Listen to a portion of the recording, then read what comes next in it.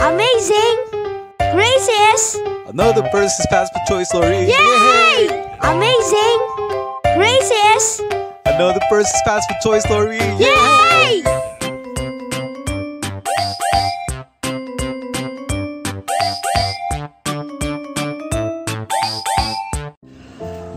Hello, what's up guys? My name is Percy and I'm the Guinness World Record holder for the largest collection of passport toys.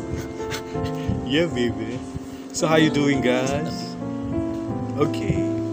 So today it's a little bit late because I sort of awake.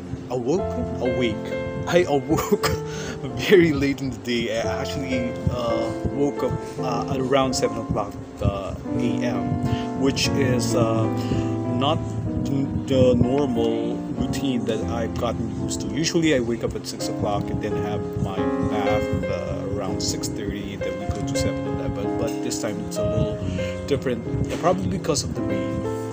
It's very cozy to actually sleep and I overslept. I don't have any alarms and it's a good thing I woke up at 7 o'clock just when people are not yet arriving here, because it would be totally embarrassing to actually be caught sleeping in my bed with a mosquito net and the whole shebang.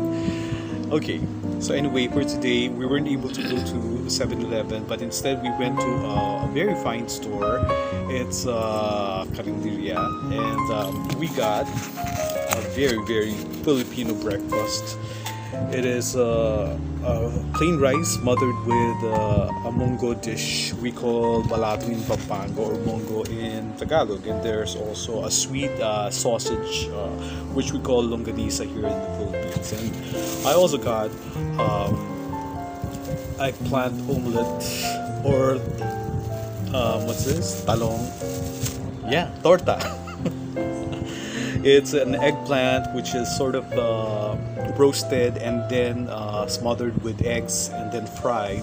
It's perfect. So if you haven't had anything like this, you should probably try it at home because it's definitely delicious. It's one of the best way to prepare your eggplants. Now, what is so exciting about this rendezvous into this in this store was the fact that when I saw a mug, it's an old mug, it's an old coffee mug, and it has Kentucky Fried Chicken with their old mascot. It's Chucky the chicken. I asked him if I could actually buy it.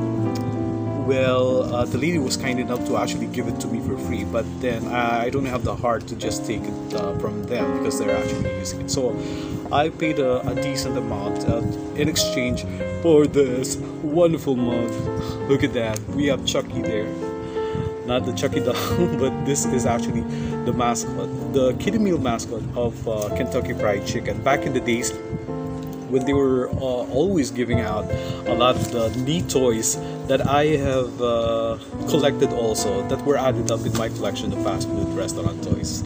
So I guess since this is related to Kentucky Fried Chicken, this is could very much so be considered also as a fast food collectible item, which I would inevitably or indubitably add to my collection as well. And on the other side, we have the iconic countenance, that iconic smile of Colonel Sanders there. This is the original mascot, the owner, the proponent of Kentucky Fried Chicken, Colonel Sanders. And did you know that Colonel Sanders is not really a colonel?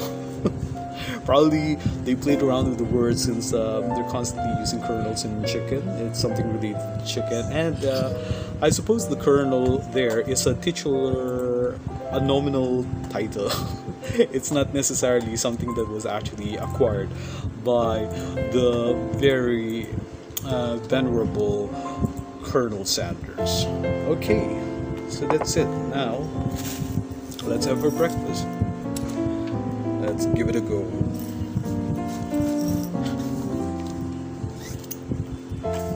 And I also got some packets of coffee. We have two variants here.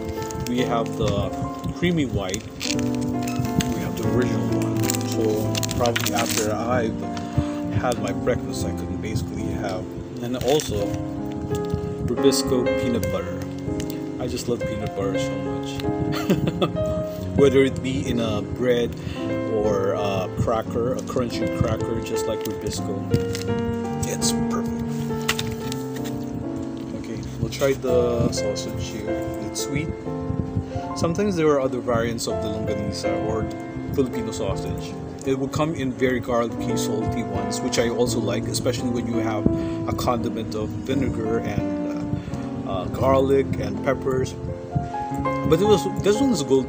It is also good because you know, for variety, like I said, sometimes you would want your meat to be a little sweeter. Yes. Incidentally, I'm actually having breakfast with a colleague here. He's Jefferson Hitosis.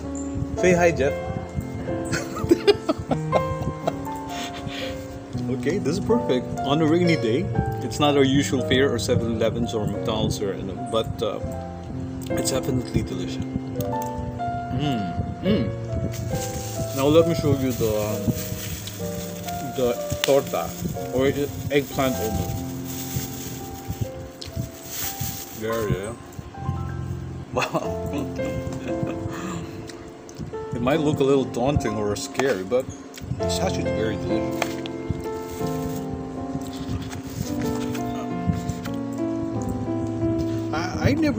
I don't know if eggplants would taste the same in different countries, but yeah, I guess if they basically have the same taste, the same components, you could probably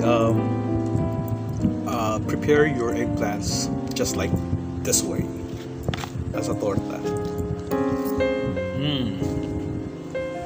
Oh my goodness, this is perfect.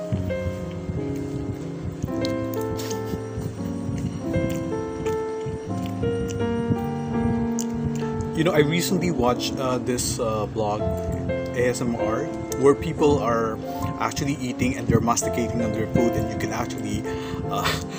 can actually hear the sound of them chewing on the food.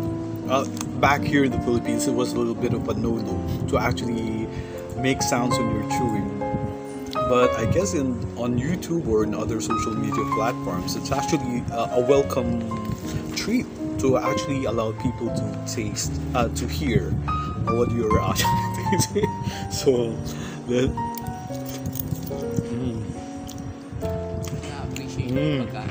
yeah.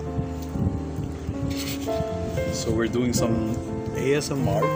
Is that ASMR?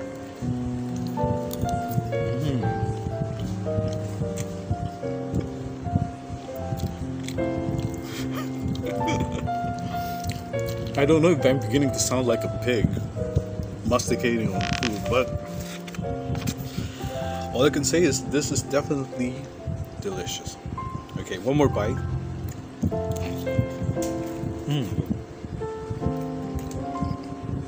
Okay, before I finish the meal, I just would like to say thank you so much because you know, yesterday I received the most wonderful news because I was featured in the Ripley's Believe It or Not. I saw it in their official website that I was actually one of the featured personalities in their very renowned segment in that syndicated cartoons. So I thought it was only released in their website, but apparently it was actually released in 350 newspapers from around the world. Isn't that great? So since they have 80 million readership, so probably around 80 million, more or less 80 million people were able to see my drawing, a drawing of me and my collection. And I'm very fortunate to have found one such copy because since one of our newspapers here in the Philippines, the Philippine Star, are actually subscribed to Ripley's Believe It or Not, I saw in one of their issues that particular title. There you go. There it is. Ripley's Believe It or Not, and that is a little bit of a drawing of me as a trivia fact, or yeah, one of their trivia facts. So that is really something, don't you think? Okay, so that's it. Okay, I'm just happy. Can't you tell? Okay, so that's it. And I gotta say that this is just an amazing grace, and so is this wonderful breakfast. So once again, guys, let us try to be thankful to God for all the amazing grace that come into our lives, be they in the form of this opportunity to be featured in the renowned Ripley's Believe It or Not, or this wonderful breakfast. Yeah. Or basically, guys, let's be thankful to God for every amazing grace, be they small or big, be they seemingly insignificant or the truly eventful ones, or just about every amazing grace that make our lives a lot more happy and jolly. And I thank you guys for always tuning in to Percy's Fast Food Toy Story. Thank you so much to new subscribers. Please do invite your other friends to also subscribe, because we still have a lot more, and I mean a lot more, Percy's Fast Food Toy Stories up my sleeves. Okay, so until the next one, bye bye, and see you around. Here's Chucky.